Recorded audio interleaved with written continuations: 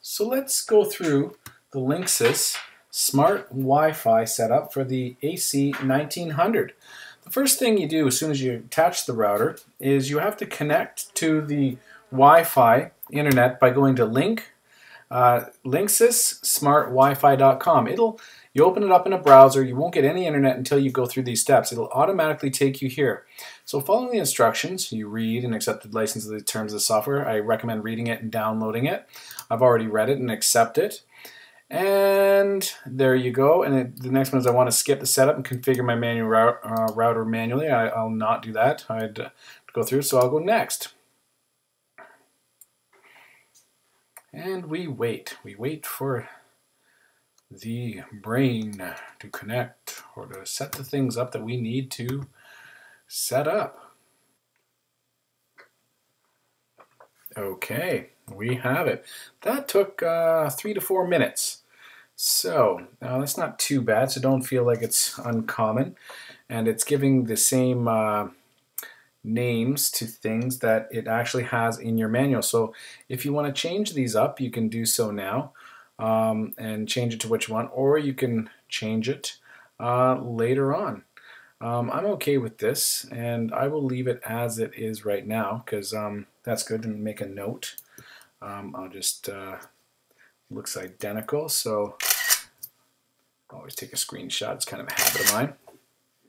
It allows you to set up 2.5 and 5 gigahertz. That's the dual band that you got going on here. Okay, and you can make them the same. No, I will not, because I want one 5 gigahertz, so I know the difference. I'm going to click Next. Okay. Now, oh, it even, look at that. It create a router password. Create a router password that you will use, and it decided to give its own unique password for this, which this is great. And I think I'm going to keep it because that's pretty great. It reads, the router password can be the same as your wireless network password or something different. Be sure to write the router password in a space provided in the quick start guide.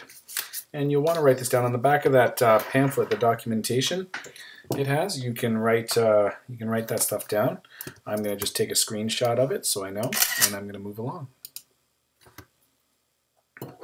Okay, so here is everything. I'll take another screenshot of this. It says your router has been set up successfully. Below are the router settings, and write them on the back. The quick start guide that's included with your Linksys AC1900. And then you can change things later in the future. Let's see, things to remember. The Smart Wi-Fi includes all the tools to access your router and setting in apps, and to enhance your wireless home network, you can access the Linksys Smart Wi-Fi on the web at Linksys.smartwifi.com. You may want to bookmark this page. Well, that's pretty great. Okay, I'm going to go on. And why create a Linksys Smart Wi-Fi account? You know, I think it's totally necessary. You can get access to apps. You can, set the priority for the different devices in your house, from Apple TV to iPads to iPhones to other computers all across your house. And you can manage your home network, basically, versus your business one. But so I'm going to say yes. Definitely going to create that account because I'm going to want to use that Wi-Fi app and see what I can do here. Let's pull this up a bit so you can see what I see. Unfortunately, I've cut it off a bit, so I'm going to just bring up this here so that I can scroll the page and you can see that you got to go through it. So this is just telling you manage parental controls, all that other fun stuff. So I'm going to just give it Gem Web. Yes, and hello at gemweb.com. Hello at gemweb.com. Password will be my password. Ooh,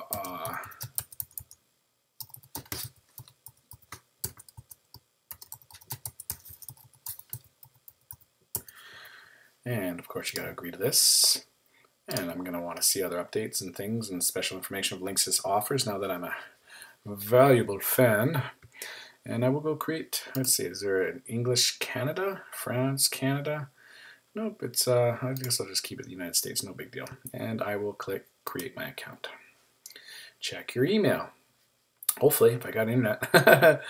And then, I guess I'd be able to sign in and change all my settings and stuff like that. So we're gonna have to go to, let's hope it connects. Now let's see, let's go to Gmail, because that's where my thing is. And see if Oh, it does. Yay. Hi. Okay. And I'm going to go in and I'm going to say, yes, let's see. Oh, look at all that junk email. Okay. And I will go here and I will verify it. Setup is complete. And then now I can go and I can click to log in here. And I can go again. I can give it a shot. Now that's confirmed. And get in. I want to be remembered. Yes, let's see. This time it works and takes us in to the amazing, I would say it's amazing backend for the Linksys Smart Wi-Fi. In the back end here, you can see that this device is here. It's connected to the internet. Total online devices, you can see it'll tell you how many guests. Guest net is on. Both the 5 gigahertz and 2.4 bands are all on. I haven't set up the media prioritization. I haven't set the parental controls. And no external storage set up yet with a USB or anything like that clicked into the 2 drives on the router. This is amazing. What a dashboard. You can monitor things. It's got, you can go in here to see, the devices that are, connected to it, which are pretty amazing. It minimizes that. You can go through and see what's in your guest access. You can give access to visitors to connect to the wireless network and without giving them access to your computers and personal data. So when someone visits your house, you can give them a certain amount. You can block certain sites, say things that you don't want kids to go to, or various websites that can cause viruses on your system. Media prioritization, so that's pretty amazing. It's for streaming and whatnot. It looks like, I'll have to update my Flash player, but that's specific to the browser, not to the router. I'll set that up later on, so you can, streaming, my media servers and stuff like that to my PS3. And I can do a speed test. Let's check this out. And this is Okla, the one I did with Bell and got such poor performance. Let's try a test right now and see what speed test has to say. How many megabits down am I getting? Oh my gosh, look at that. 35.71. That's a big difference from 3 points nothing for Bell. Boo, Bell. Yay.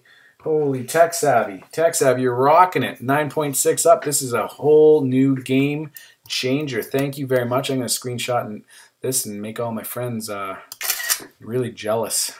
Yeah, that's what you get, Bell, for giving me poor speeds. You can access external storages here, folder access, all that stuff. I guess let's go into settings and see what's going on here. Connectivity, it's telling a bunch of network name and password, so I'm going to have to change this all up. So before I put this on the web, but I'll do that and set up all those things. Looks like troubleshooting router settings to make sure that how things are going. You've also got wireless router settings here. Everything's laid out really handy. And what's this down here? Security. You can change, all the, that's some serious, all these friggin' settings that'll really protect me. That's great. Now, this is where I want to go. I want to go to the app place and get the apps. And here you go. You can get the apps for your mobile devices, my iPhone. And it looks like, what is this? Block the bad stuff, available for a certain amount of money. Smart Wi-Fi. It looks like, do you got to actually buy it? Get out of here. Are they going to make me have to pay for an app? I'm curious. QNext, Facebook. These are each a different app, and so I'm not sure which one it is that will give me the control. Roll over the app to learn what it does. Okay, so maybe I just can't see. Block the bad stuff. What's this? Device monitor, device control. Let's see what's in your network at any point in time. Does that cost 99 cents? They're making you pay for some of these. So that's interesting. The apps that links that, but you know what? Apps are worth it. There's a free one for your Facebook and sharing pictures throughout it. But that one, block the bad stuff, share content. These are some things that I'm going to want to get. What's this? NetProof or access control. Lets you restrict access to designated websites for devices on your home network. Blackout, done either a complete. That's pretty good. I'm really enjoying this actually. Okay, well, let's go back to the back end here. There seems to be a lot. There's a help area which you can help to go through all of the things in the back if you need to learn about it. And you can go into your account and change your account settings. So I'm going to go back here to the main dashboard and just make sure we went through these, but these all exist here, and you just go to smartwifi.com and use the username and password to get in and set up your Linksys and go from there. What an amazing thing. I can't wait to go in and really tweak some of these settings, but I'm really impressed with how easy it was to set up. I hope you'll consider the Linksys AC1900 for your home network, because it's so far it's looking like really great bang for the buck, and to give you that kind of control and security at your home. I'm going to do a range test next, which I did one earlier with Bell to show my iPad around my house and to see what kind of range this has, and if it really does tout the ultimate range prior to adding a range extender to my house. Thank you very much for your time. I hope you enjoyed this video on the Linksys AC1900 dual band smart Wi-Fi router.